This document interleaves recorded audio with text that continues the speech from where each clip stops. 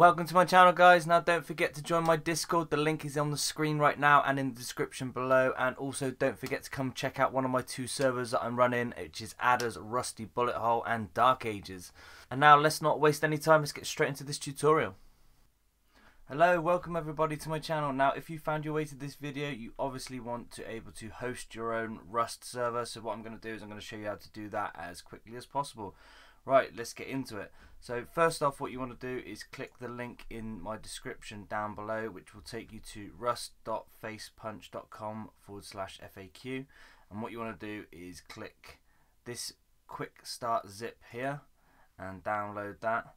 And then once that is downloaded, you want to open that file and then unzip it using, I don't know, WinZip or WinRAR. I'll put a link down in the description below for WinRAR. So if you just go to the downloads page of WinRAR, you could click like, I don't know, English 64-bit, depending on your system. That will get you on, so you install that. Okay, so once you've installed that, or if you already have a program that will unpack zip files, then we can move on to the next step, which would be locate where the download of the Rust server file from Facepunch is, which would be, for me, is in my download section. Then what I'll do is I'll move that into my main drive where I want to host the server. So what I'm going to do is move this zip file into my C drive. Once that is in my C drive, I will unzip it. So the way I do that is right click, extract all, click OK, extract, and there we have it.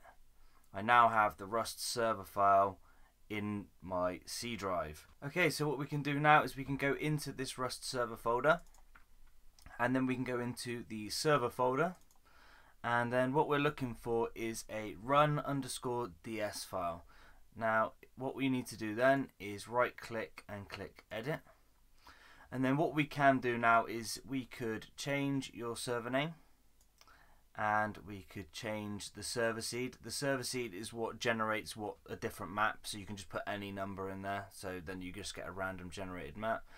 But what I have done is I've got a file which is a link in the description down below, which has got some more options for you in it, so you can customize your server a little bit better.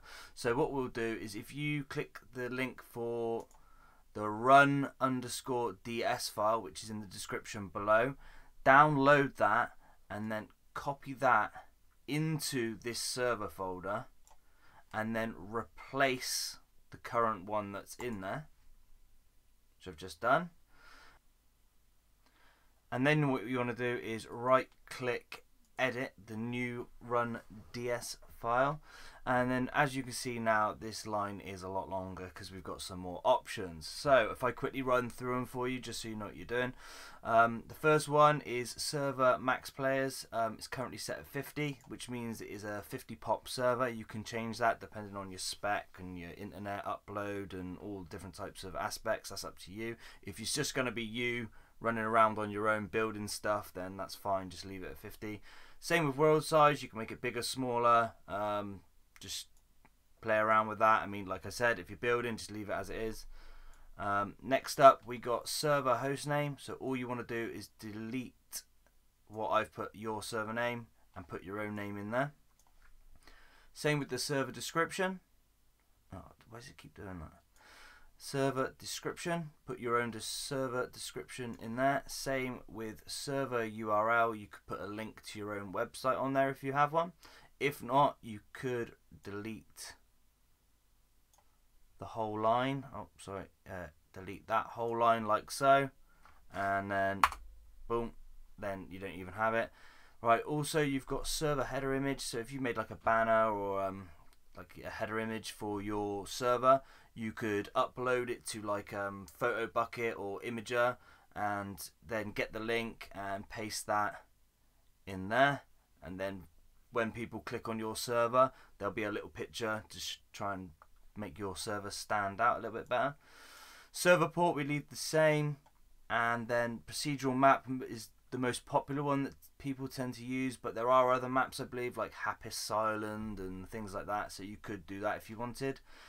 Back to server seed, you put a random number in there, and then we are good to go. Obviously file save before you close, but I'm not going to do that. Then what we can do after that is run the file. So double click, run the file. It will take a while and you might get a couple of pop-ups. If you get any pop-ups to do with firewall or anything, just click OK, that's fine. It does take a little while, so I'll just come back to you as soon as that's finished loading. Okay, so that is now loaded. So what you need to do now is you need to make yourself the owner of your server. So what you need to do is by typing owner ID and then space, and then you need to put in your Steam 64 ID. So there's a couple of ways to do this. So one is go into Steam, click on your profile, and it will be this number here. If for some reason that's not showing for you or whatever, you can copy this link to your profile and then go to a website, which I'll put a link in the description down below, of steamid.io, and you just paste your link to your profile in there, click look up, and then your Steam 64 ID is this number here, or you can click copy to clipboard.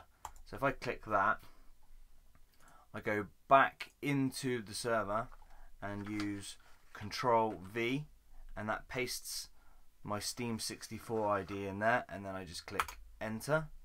That has made me now the owner of this server. If you have friends that are going to want to play on it and you want to give them admin rights for building purposes or whatever, you can do that without making them the owners. You can make them moderators, and to do that you type moderator ID, and then what you do is you paste their Steam 64 ID next to that. Click enter, and then they'll have admin rights. After you've done that, make sure you type write CFG. Oh, sorry, CFG. If you don't do that, it won't be saved, so then the next time you load it up or whatever, it won't work. So after we've done that, what we can do is we can go ahead, make sure you leave this window open, obviously, because that is your server. We can go ahead and load up Rust.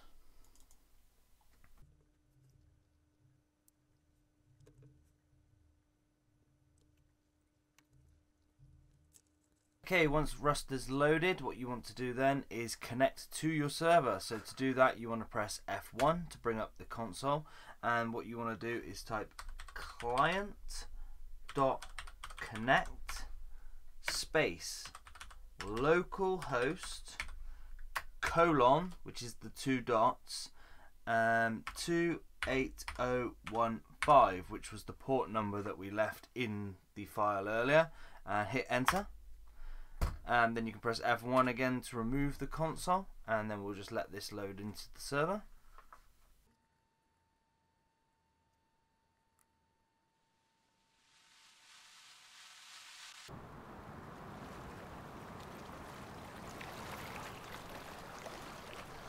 Okay, so as you can see, I've now just loaded into my own server that is hosted on my PC.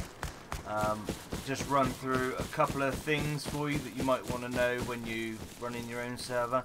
So first off is, how do you get yourself items? So if you press F1 and go back into the console, you can click the items tab at the top left hand corner, items, and as you can see, you can get yourself weapons, ammunition. It's got every item in the game pretty much in there. So give yourself some food, clothes, it's all in there. Resources, if you want large stacks of resources, if you just click on the picture, it will give you one of that item. But you can also click on the 100, which will give you 100 of the item, and the same with the 1k. Click on 1k and you will get 1,000 of the item. There we go, 1,000, 1,000. Also, there is a few binds that you can do, and we'll start off with time of day because it is getting dark now. So the first one would be, you press F1, click console in the top left hand corner and type env.time, environment time, and then it's on the 24-hour clock. So if I want to do midday, I can just do 12. And there you go. Changes the server to 12 PM in the afternoon. Same, I can go at night time if I wanted. So I'd type the same again. Environment time, I could do 22, which would be 10 PM. And there you go. There you have it. It's pitch black.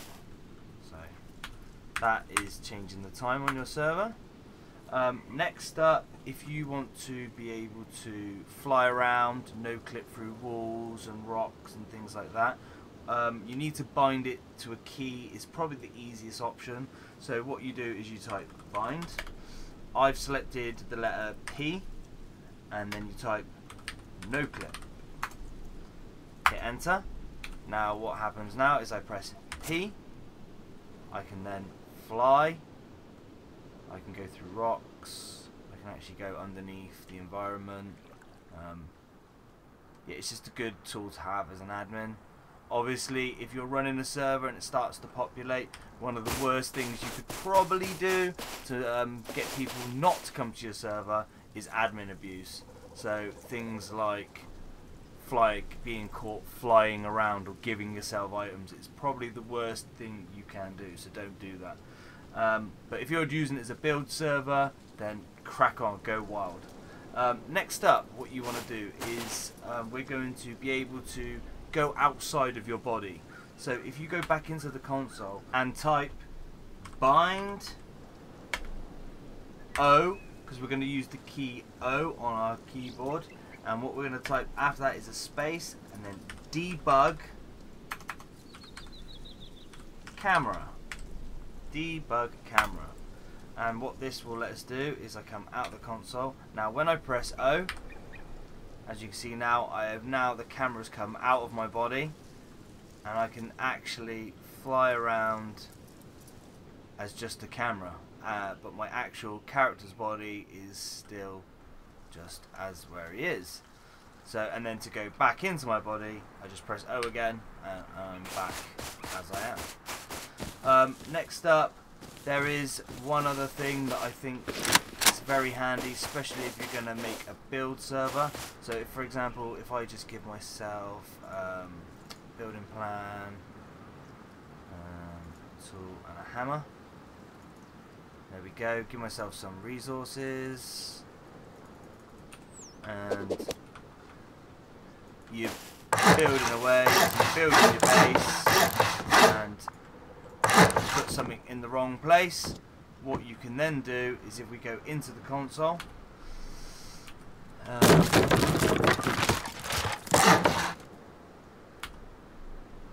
click console and then type bind, and I'm going to use the letter I on my keyboard, I, and then we type ENT, entity, kill, ENT space kill. Press enter, come out of the console.